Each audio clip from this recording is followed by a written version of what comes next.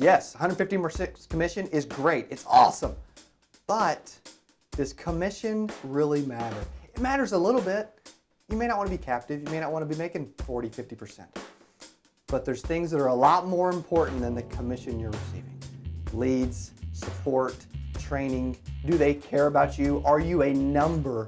I would personally much rather get a lower commission level, feel like I'm not a number, like I'm getting attention, like someone cares about me, like I'm either getting inexpensive quality leads that are just being inexpensive or cost shared or maybe even free, and I'm at least getting a ton of training. I'm learning. There's so many agents out there.